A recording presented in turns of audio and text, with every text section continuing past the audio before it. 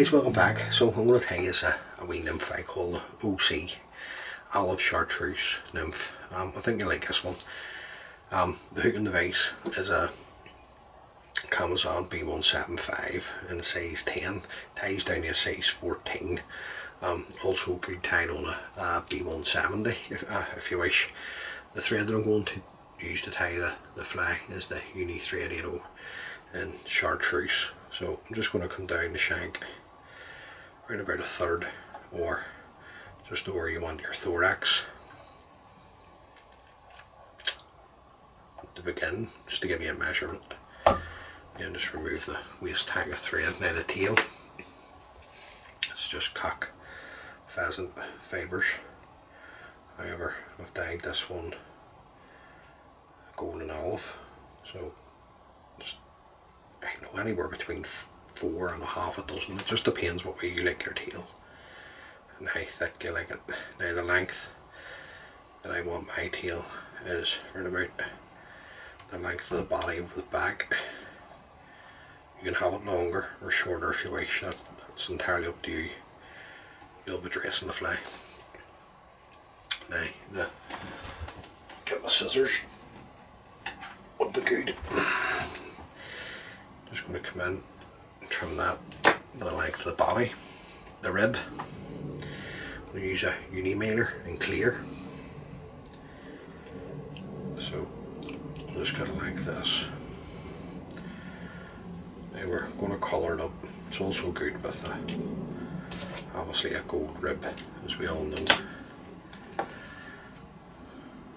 Now, just going after the uni mylar up to the hook. Just come around with a turn. Just going to pull it in around about the length of the body, and then just work our thread forward, tying everything in. And then before I come back down, I like to come in with my green Sharpie. This just allows the ink to dry.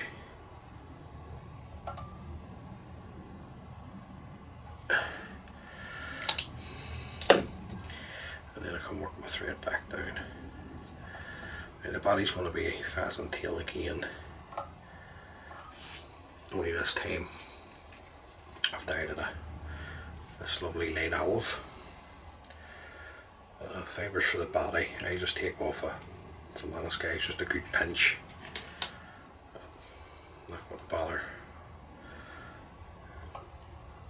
with the counting process there, like.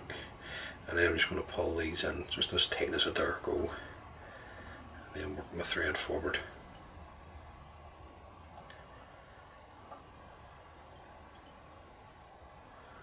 And I want to put a wee bit of taper into the body, so I'm going to bring the thread back down halfway and then back up. Then I'll come up with the pheasant tail. I just come up in touching turns.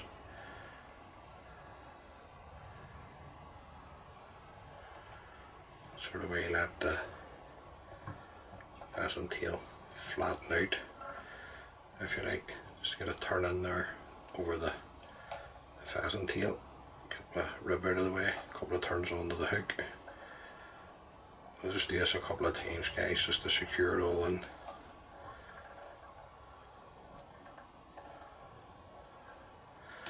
And then I just come in and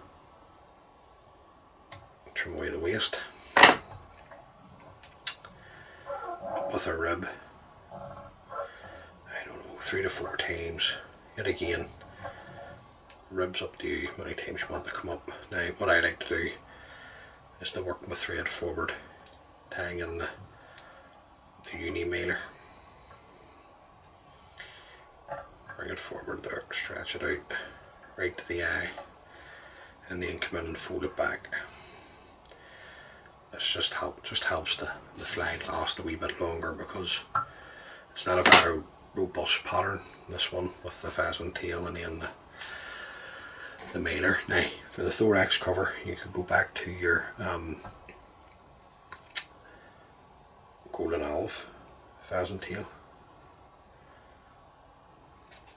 However, I just put on the light olive, so yet again good bunch of fibres there, probably around about 10 if we are counting and then just offer this up to the hook.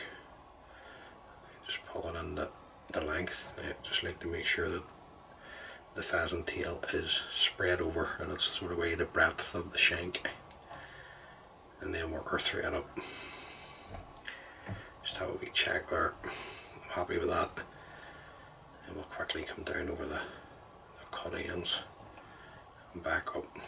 Now I've done a wee fly called the Amber Nymph, and what you can do is you can put your thorax material on at this point, and then just obviously wind on your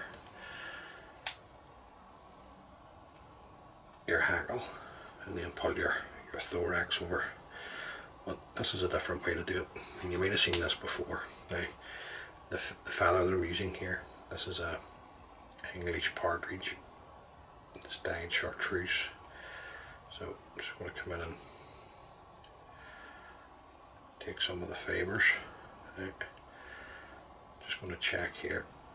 I don't need all of those, so I'm going to come in and remove some. Now if you like your nymphs leggy, leave as much fibre as you possibly can on the feather. That's going to be plenty for me. And then we're just going to offer this up with basically the shiny side, the good side of the feather onto the thorax. So just offer it up, just bring everything back, the fibres that I still want to keep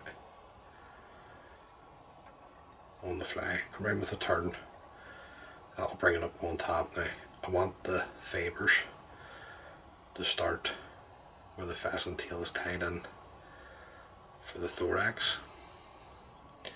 Then work my thread forward, come in and clip away the waist.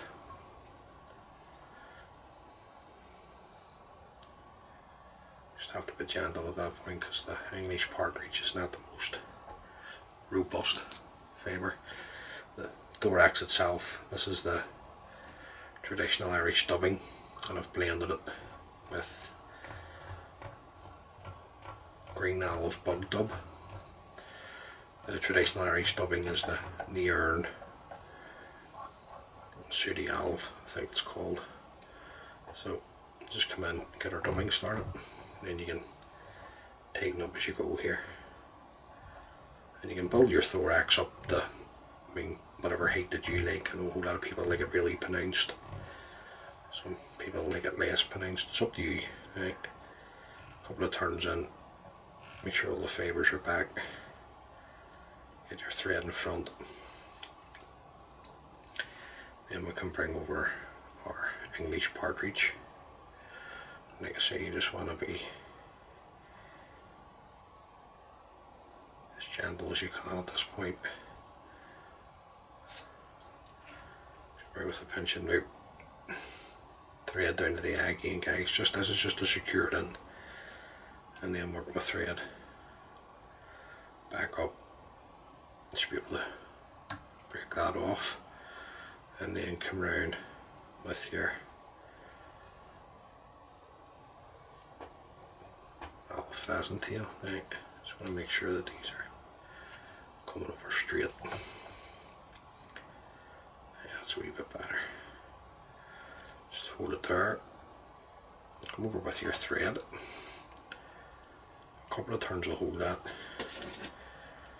Don't need to be going nuts with thread turns at this point. I'm going to sweep back any fibres, and then we'll just tidy up. Just build up our head a wee bit. Then we'll come in with our whip finishing tool.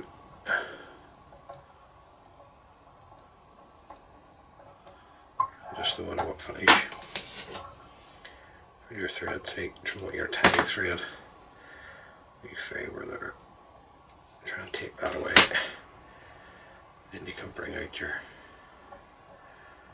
nymph flags. Now I tie this for a couple of friends in a size, they like it in the size 8 for the mayfly. Just want to come in with a wee drop of super glue. Just be careful. Rather get it in the eye at this point, folks. rather than onto my dressing. So there you go, guys, that's the OC Nymph. It's basically just an olive chartreuse nymph that has worked well. I've been that for a few years. Like I say, bigger sizes. Some of the friends like it in for the mayfly. So there you go, guys. That's another way to tie on your legs for your nymphs, as well as using winding the hackle on at the front of the hook. That's up to you. You're going to be dressing it. As always, many thanks for taking the time to view the video. It's greatly appreciated. If this is the first time watching one of my videos, please consider subscribing. Just helps the wee channel grow. And until the next time, be good and take care of yourselves. And all being well, I'll catch you on the next one, guys. Thank you for watching. Bye.